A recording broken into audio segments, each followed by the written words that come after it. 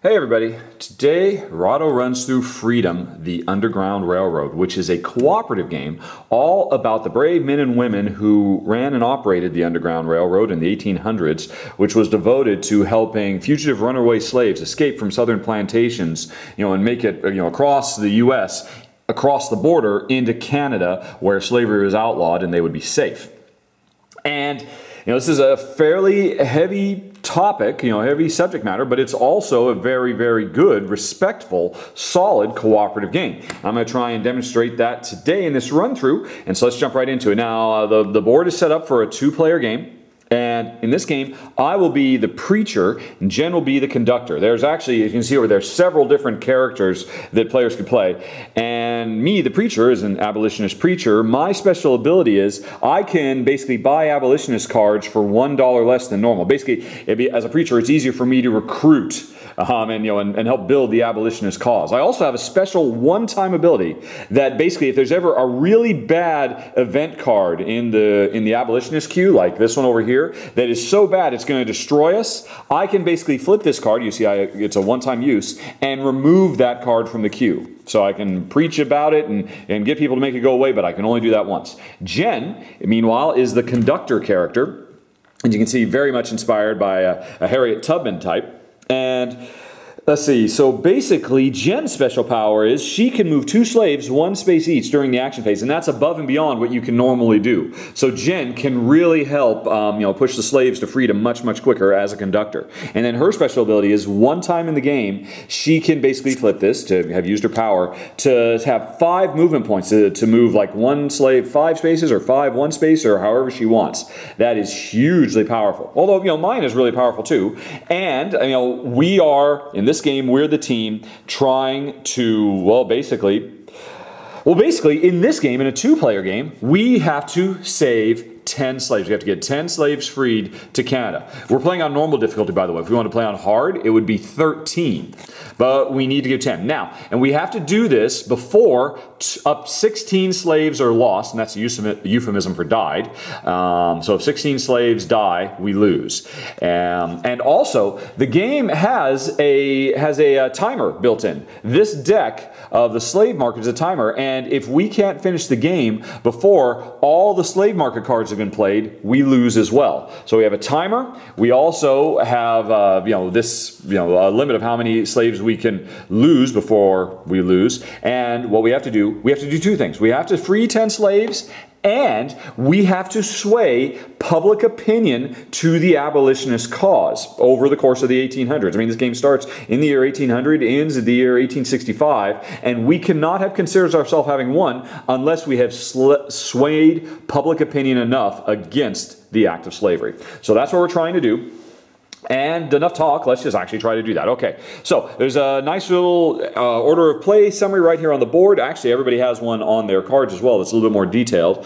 But the first thing that happens every round is, first of all, we have to roll the slave catcher dice and the movement dice and see what they are up to. So we take this. This is the die for which of the slave catchers may or may not move this round, and this is how far they move. So let's see what happens.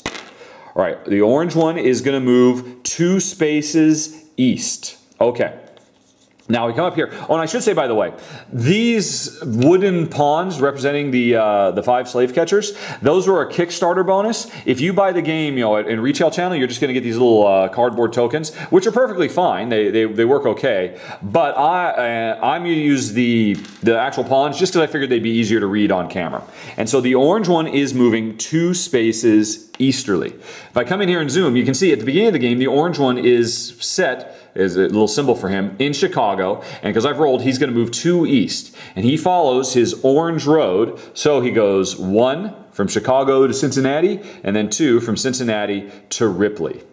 And that's it. So the first thing that happens is that one of these guys potentially moves. It's possible, where is it? It's possible that we roll this symbol, which means nobody moves. And sometimes you are really desperate because they're about to catch some slave you're trying to get across the border. And you're hoping, oh, please, a 1 in 6 chance, don't let any of them move, etc., etc. But, that really comes into play more later on. But what's interesting is now, because this guy has moved over here, he's kind of left this whole corridor open. So Jen and I might want to, early on in the game, try to, you know, direct the slaves through the Underground Railroad up here in this direction because it's kind of wide open. And you know what, I should say right up front, just for, you know, maybe, you know, non-Americans who aren't as familiar with American history as Americans should be, this is not an actual railroad that runs through a series of tunnels underground. It's not that at all. The Underground Railroad is a euphemism for basically a network of roads and paths and safe houses throughout the southern and northern states that the fugitive slaves used to stay hidden from the slave catchers and from the authorities trying to make their way to freedom. So, okay, enough about that. So we've done the first thing, the slave catcher phase. Now we go on to the planning phase where each player gets to plan. Now I didn't say at the beginning of the game, everybody starts with $8 and we cannot pool our money because, you know, effectively we're in different parts of the country and, you know, there were no ATMs or, you know, easy bank transfers back then. So I've got my $8, Jen's got her $8, and now we are going to plan where we can spend our money to buy tokens. Now at the beginning of the game, we are in the years 1800 to 1839. So we can only buy these tokens. But as the game goes on, we get more and more tokens we can buy. So we can buy any of these, and every player has the option to buy 0, 1, or 2. And if you can, you want to buy as many as you can because they give you abilities. Support tokens, you can see the row for support, these are the most expensive, $10 a pop. Neither Jen nor I can afford one right now, but we have to buy these. To win the game, we, in a 2-player game, have to buy 2 plus 3 more, plus 2 more. We have to buy 7. We have to raise and pay $70 because having bought all of these will represent us having swayed public opinion against slavery enough to consider a win. So we have to put a lot of money into it. So we're always, in addition to actually trying to, you know, move the slaves up north and avoid the slave catchers, we're also trying to raise funds. Now, the other things I can buy, I could pay $2 to buy a conductor chit, and the more of these I have, the more slaves. It represents, you know, my, you know, ability to tap into the Underground Railroad network and get more slaves moved through to safety. Each one of these cost me $2, and the last chit I could get are fundraising chits. Now, these are totally free, and these are a way to raise more money. And so I can't afford these, but I'm going to take 2 chits. I think I'm just going to spend $4 and take 2 railroad chits and start getting some slaves on the move. So that cost me $4. There's my 5. I get 1 change. And my planning is done. And now Jen, she's going to do the same thing. She's got money. I think she's going to do something slightly different. She will get 1, which will cost her $2. And she will get some fundraising so that she can try to raise some more cash. So the fundraising is free, the conductor only costs 2, and so she paid $2 and she's got $6 left. Because remember, we're trying to save up to 10 so we can buy those support tokens. And now, this planning phase, of course, like I said, people cannot pool their money, but you do want to work together. You know, a lot of this is when you actually plan out what you're going to do for your entire move. You know, which slaves are we going to move? How are we going to avoid the slave catchers? Which abolitionist cards are we going to try to buy based on how much money we've got left over, etc., etc. And so I'm just kind of skipping through that. I'm actually just kind of playing by gut. But normally, you know, we would evaluate what's up here. Which of these do we want to buy? Where are the slave catchers? Who's going to go first? Who's going to go second? Because I've got the first player marker, so I will actually do all of my actions before Jen does hers. But, you know, so there's a lot of planning that goes on. And as the game goes on, the situation becomes very complex, very dire. There's a lot of pressure on you, and you've spent a lot of time planning. But at the early days, you know, things are kind of wide open. It's not too tough. So anyway, we're done with the planning phase. Now let's move on to the action phase. Starting with the lead player, I can use the abilities of my role, my preacher, their role. I can play up to 2 tokens, and I just happen to have 2 tokens. And I can buy an abolition card. And I can do those things in any order I want. And there's actually a little bit more detail about all this on, you know, the player card. Right. But let's see, what am I going to do? Well, first of all, remember, one of the things I can do is I can use my role special abilities. One of those special abilities is every turn I get $1 for free. You know, just kind of fundraising. And in fact, actually, all the characters have this ability to get at least $1. Some characters, so there's like a rich guy, and somebody else, some richer characters, they actually have the ability to raise more money. They can actually raise $2 this turn. So I'm definitely going to take my $1. And my other special ability is, remember, I get to buy one of these cards, and I get to buy them for $1 cheaper than normal. So this would normally cost me 3, but it'll really cost me 2. These ones, which cost 1, I could get for free. So that's actually really, really great. So I'm going to do one of those. And And then after I'm done with all that, and plus I'm going to play chits, I'll probably go ahead and play both of these chits and get some slaves on the move. In fact, what the heck, let's start with that. Right. Okay, so I'm going to play the first of the 2 chits I want to play, and this basically gets removed from the game. What this is saying is I can move 3 slaves 1 space each. And they have to be 3 separate slaves. Now, of course, these cubes, these unpainted wooden cubes, which honestly I think is probably the most sensitive way to represent slaves as some kind of physical object. They're not painted black or white. They're just, natural, nude wooden cubes. And so I can move 3 of them from any plantation of my choice. Basically I'm reaching out to the network. I'm helping 3 of these slaves escape from plantations and start moving north. And I think for starters, what the heck, I will just go on ahead and move this one here. I'll move this one here, and I'll move this one. This is where we started. I could go up here. I'll move over here to Charleston. Okay, so that was my first action. And now I'm going to get to play another one. So I'm going to be able, now I could move these 3 1 more space, or I could move other ones out of the plantations into new spaces as well.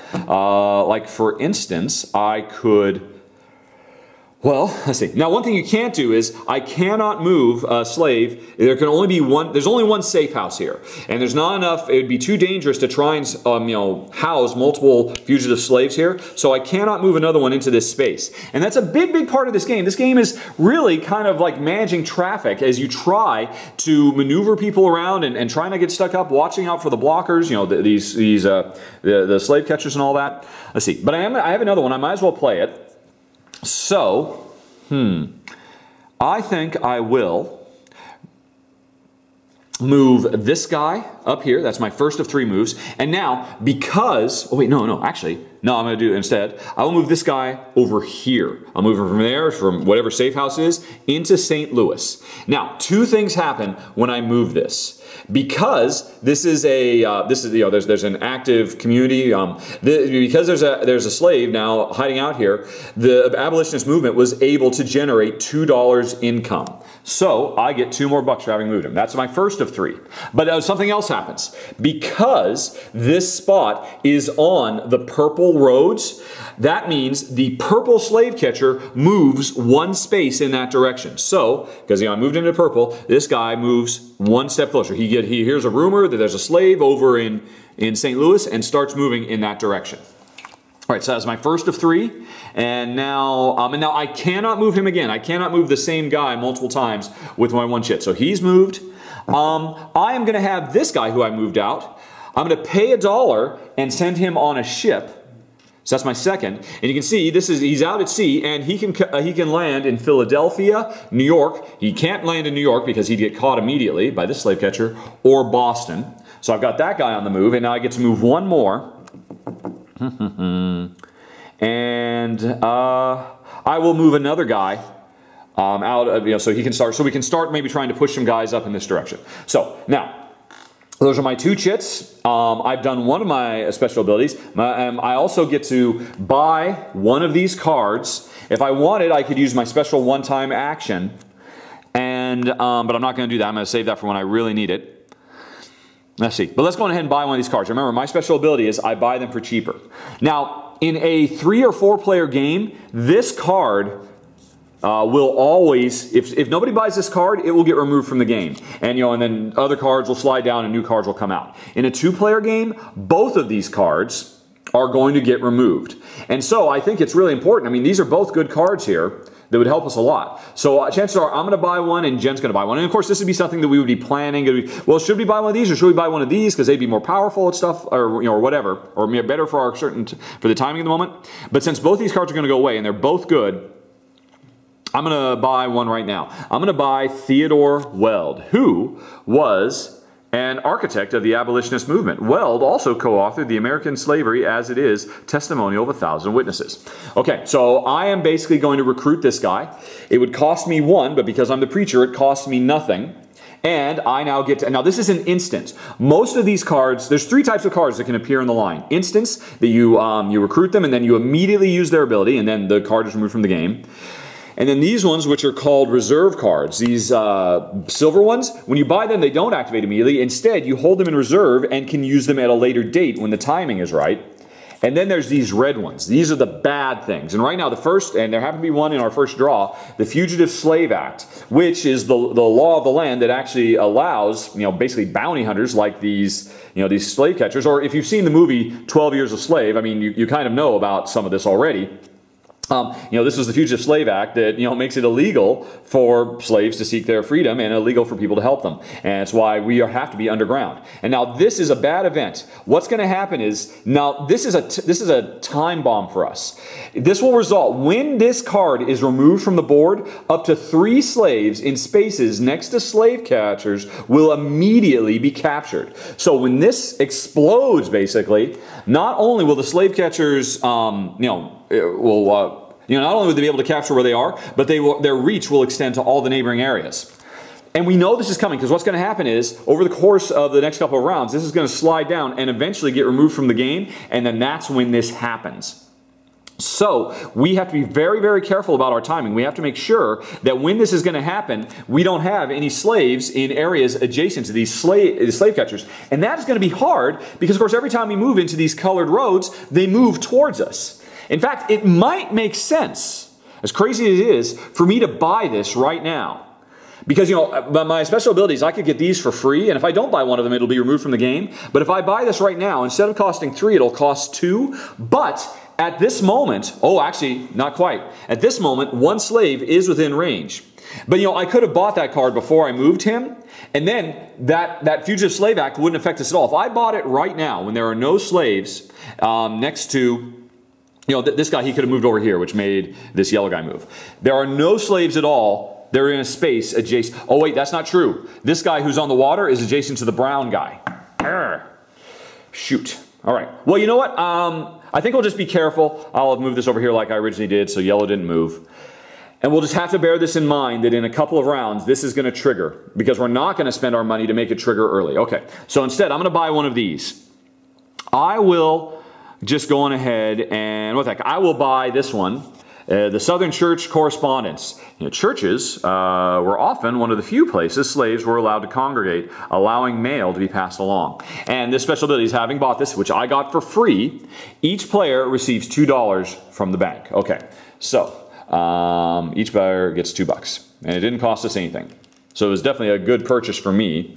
Right, now, I have used my 2 chits. I have bought an abolitionist card, and I have, let's see, I played my 2 chits, I bought an abolitionist card, I gave the benefit of my roll, and I'm not going to use my one-time ability. Now, if I didn't want to do anything this turn, instead, I could just pass, not do anything, and instead take $3. Later in the game, $4, and late in the game, $5. Sometimes you want to do that because you're desperate for cash to buy the support. But as it is right now, I'm pretty happy with that. I made the $2 by getting in St. Louis. I made 2 more bucks because of that Southern Church Correspondence.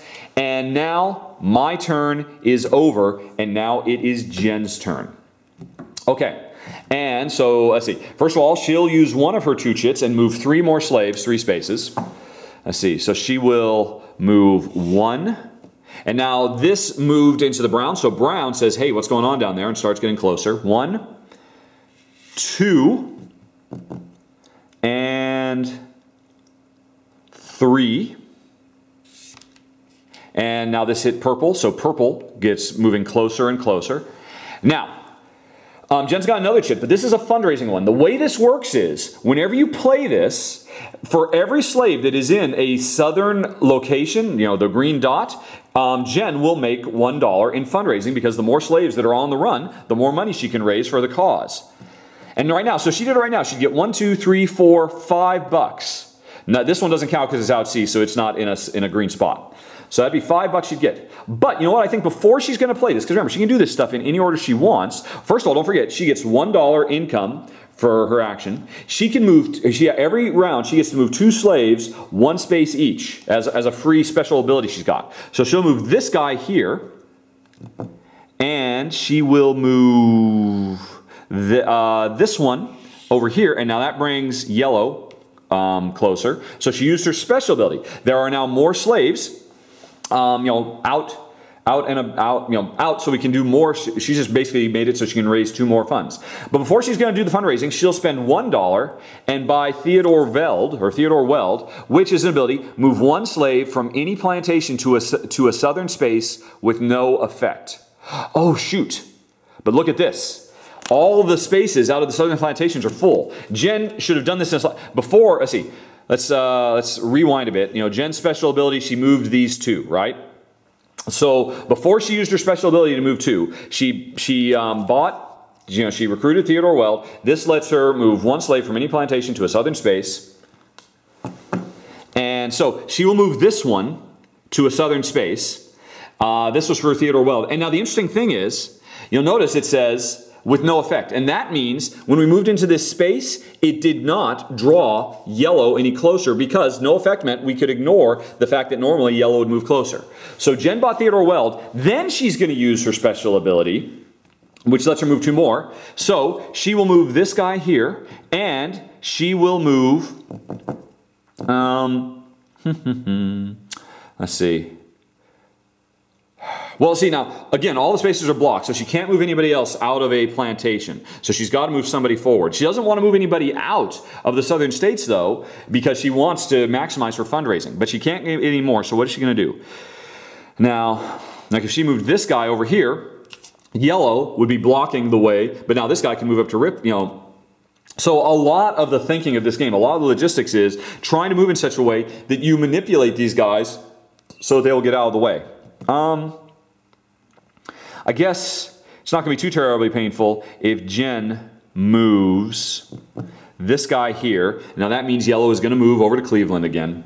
Okay, and so now she's done with her movement because she can't play anymore, but there's now a space open so another slave could come out of this plantation in Alabama, I guess. Okay.